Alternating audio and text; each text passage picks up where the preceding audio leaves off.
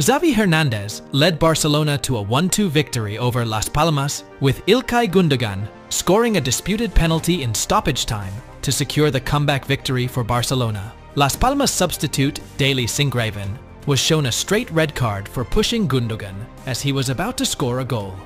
Ferran Torres had earlier equalized for Barcelona after Barcelona's former player, Munir El Haddadi, scored an early goal for Las Palmas. Las Palmas were unhappy with the late penalty decision and red card, expressing their frustration with the referees. The win moves Barcelona to third place in the LaLiga table with 41 points, their second highest tally at this stage in the last 5 seasons. Las Palmas remain in 10th place.